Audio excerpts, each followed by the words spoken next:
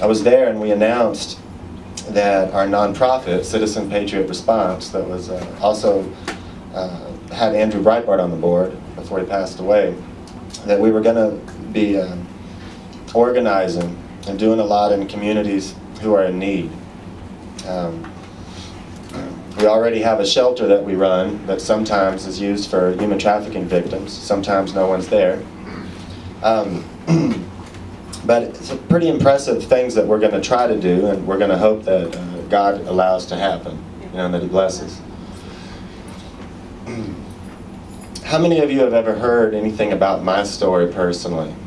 Any of you? Few, enough of you. All right, my work with the FBI, predominantly in the realm of international terrorism.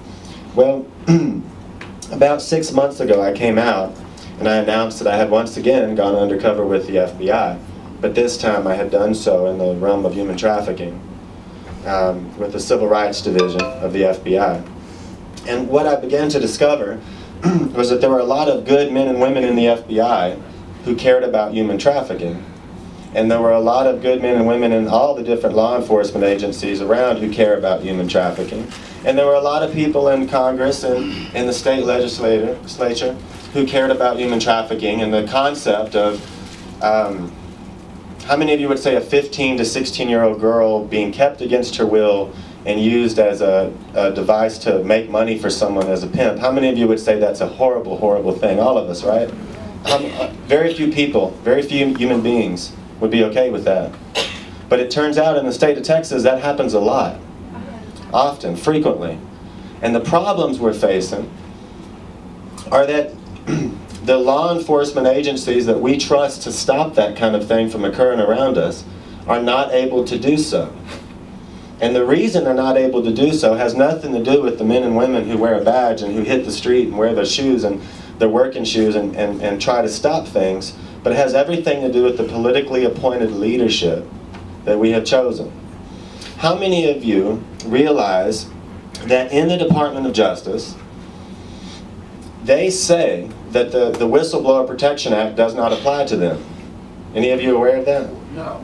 Yeah, so basically, anyone in the Department of Justice, that means the FBI, that means the DEA, that means just across the board, anyone under that umbrella, if they know of corruption or something bad, they can only go to the DOJ under Eric Holder to tell on it. They can't go to Congress. It's the biggest crook. No, they can't go to Congress. They can't go to the media. They can't go to anyone. And if they do, they lose their pensions. So the agents, the federal agents who are in a position to know something, all have been with the Bureau or another agency for at least 10 or 15 years. So that's 10 or 15 years of their pension, years of their retirement that they will not have if they go to Congress and tell on an abuse or a travesty of justice within the DOJ. Now, how many of you realize that there is a program in the FBI, for instance, that used to be called 5 years up or out, now it's called 7 years up or out? What that means is that if there is a leader, a person in a supervisory role in the FBI, and they are not promoted by the head of the FBI, Mueller, within 5 to 7 years, they are out. Therefore, the only people in positions of leadership are the people who have pleased and have been deemed loyal to the leadership. Not based upon merit, but based upon who pleases or who that person trusts. This is a problem that we have. So when I worked undercover, we presented, me and some other people I worked with, presented 54 cases to the FBI, with the FBI agents' help, various agents. And one of the leaders, one of the supervisors in the FBI illegally changed evidence and took the word minor off of a source report, which is evidence. It's the witness statement of someone who knows what's occurring. And they took the word minor off because the word minor being on there means that they're required to act immediately. Okay? You following me so far? It means that they're required to act immediately. They didn't want to act immediately. Why didn't they want to act immediately? Well, here's why. It turns out that the special agent in charge of the entire division, like Austin is in the San Antonio division, the special agent in charge gets bonuses based upon the number of advanced investigative techniques done below him, he or she, but it's usually always a he. And so the people in leadership and supervisory roles needing to get promoted, what do they want to do?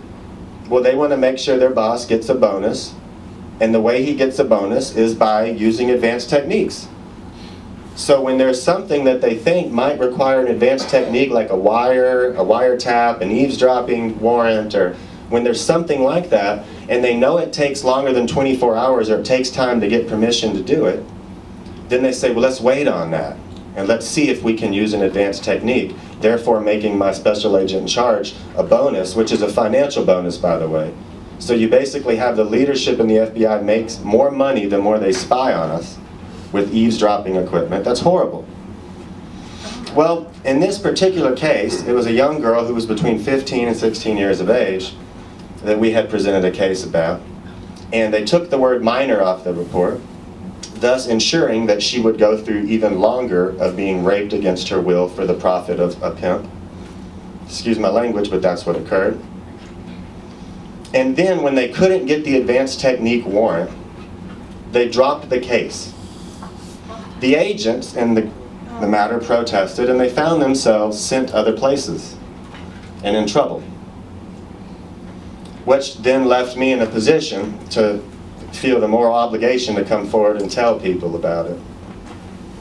And since I've done that, absolutely nothing has occurred. Nothing has changed.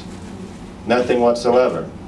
And then the agent that I told on, he called me, even though I've never met him, the supervisor, and left me a threatening voicemail and told me that he knows who I'm texting and calling and that I need to drop the matter, and if I have a further problem, to contact him in person, not in writing, and he'll resolve the issue, which I found intimidating. So of course, me not wanting to bring scorn upon law enforcement, because the left already does that, I decided to handle it internally and go to the DOJ.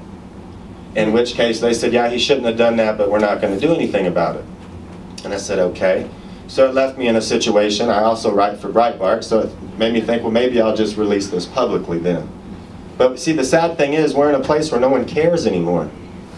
Do you remember a few years ago when we found out Van Jones was a communist, and we made a big stink, and then he had to go? Well, nowadays, if we find out someone's a communist or has radical beliefs and thoughts, it seems like they don't even care. They don't even wish. They don't even care what we wish. They don't care what we're worried about. And we didn't lose the election by that much. You know, there's still a substantial amount of Americans who do care, but we're not doing our part. So it leaves me to realize that we have a federal behemoth that we can do nothing about right now. We can try to, and we can hold accountable. We can get it on record what they're doing wrong. But ultimately, the issue is going to have to fall to the state of Texas. You know, it's going to have to fall to the state of Texas. And what that means is we're going to have to hold them accountable and say, in the state of Texas, if you're a person in law enforcement and you know of a child being raped and you do nothing, there are still state laws for you to contend with, Mr. FBI. There are still state laws. You cannot, just because you work for the FBI, you cannot allow the abuse of Texan children. You can't. And that's what we're going to have to do. We're going to have to hold folks accountable. We have plenty of folks dealing with the legislature, trying to do something, trying to get something on the books. But ultimately what it's going to take is when these stories come out, people are going to have to do something about it, tell people about it, pump the information out. Because at the point that I can't do it on Breitbart.com, we have a problem. You know, if you think about it. Yes, sir. I want to address a comment to my general over there, General Cosgrave. There's the mission right there. Brandon just told us about it. Well, let's be clear about something. How many of us have an issue with the illegal immigration that's occurring into our state? Raise your hand. Let me put it, how many of us don't?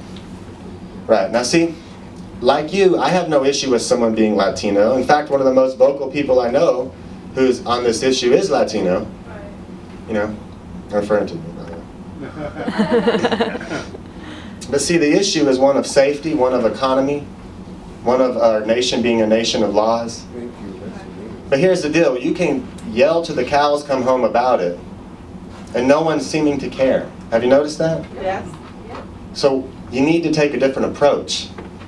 And that approach is like Maria is doing, show people the effects of it. And one of the effects of it is the human trafficking issues. In order for liberals, and Republican candidates, by the way, Republican politicians, not to have to dirty themselves on border issues, they have to look away from issues of human trafficking.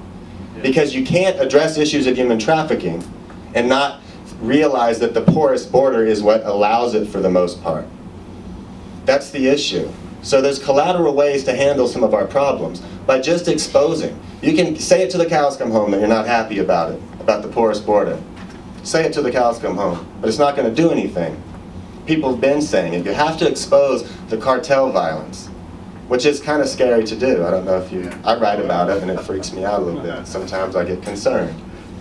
But you have to expose the violence. You have to expose the war that's going on there. You have to expose the young girls who are victims of that porous border. You know? And especially now, because a lot of the prosecutions for human trafficking, the way the government does it, it's just easier to prosecute those people for other things.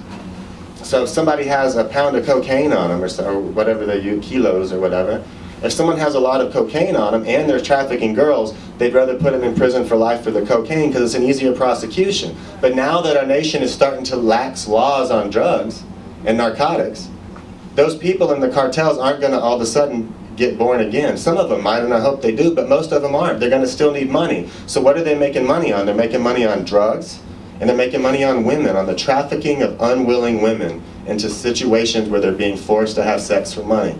In our nation, in our state. That's horrible. That's horrible. So as we lax the laws on drugs, what are they going to do more of to make money? Trafficking, and we have a government that's not, in a U.S. Attorney's office that's no longer geared to prosecute people for human trafficking because they've relied on narcotics. We're going to have this lag period in the federal system where there's no prosecutions and there's no investigations. So it relies back on us as a state. It's us as a state that has to do something. So I'm going to keep writing about the issue, and I'm going to do so on Breitbart.com, and I hope that you follow me and that you care about it. And I hope that you pay attention. Pretty soon you're going to be hearing a lot about a group called Citizen Patriot Response. And I hope that you help me help people. And I hope that this narrative that exists, you know, like 80-some-odd% of Democrats say, why are you a Democrat? And they say, because I care about people. And they believe it. And sometimes we give them reason to believe that too, as a movement. We don't do enough. Some of us do a lot, but a lot of us don't. We have to show more that we care, and I hope that you join me in that as well. Thank you very much. Brandon, will you take a question? Yes, I'll take questions. Okay. You are an expert in the slavery issue, especially. Yeah. Not as much as some of the people I work with. And even though we may not be an army, we will be sending squads up to the legislature all session. If we could get cogent white papers dealing specifically with this issue and the legislation that may or may not be attached or being considered up there, it would help us out tremendously to help you out, bring this issue up in front of our legislators. Can you come out with white papers or something that we can? I can, yes sir, okay. I can. Thank you very much. What's your webpage again? Breitbart.com is where I work. And you can all contact me. The easiest way to contact me is on Twitter, which is @BrandonDarby, if you're on Twitter. Or you can contact me through Alice. And get a hold of me, and I'll be happy to work with you, and I'd appreciate any help you can give. We have massive problems, and we're going to have to just work as a movement and figure out ways to deal with it. But our movement, you know, we can talk as much as we want. But you know, there was a poll released yesterday by Rasmussen. I think it was yesterday or the day before, and it was in the last 48 hours, I'll put it that way. And there was a point when I think it was 20-some-odd% of all, 23% or so of all eligible voters identified with the Tea Party. And the left media took that and took the result of the latest poll, and it shows that only 8% of eligible voters identify with us. And I looked at that and I was like, only 8%? Like, how many millions of human beings is that? Well, we can do a lot with millions of human beings.